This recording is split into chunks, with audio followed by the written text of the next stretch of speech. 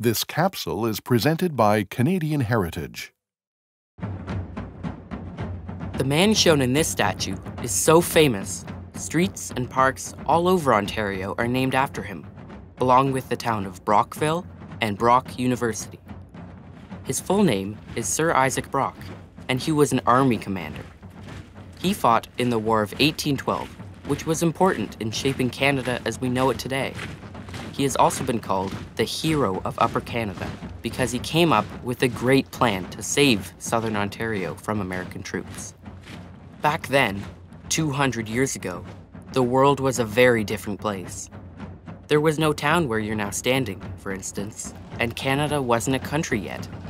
Instead, there were British colonies: Upper Canada, today's Ontario, and Lower Canada, today's Quebec. In the summer of 1812, Americans declared war on Britain and tried to invade Upper and Lower Canada. Sir Isaac Brock was a smart leader and good at getting people to help fight the war. First, he got colonists to volunteer for army service, and he convinced Aboriginal peoples to join too. And he really understood war. He knew when and where to attack the enemy. He imagined a very bold plan, with the help of his friend, Shawnee Chief Tecumseh, to fool the American troops so they thought they were outnumbered, which was exactly the opposite.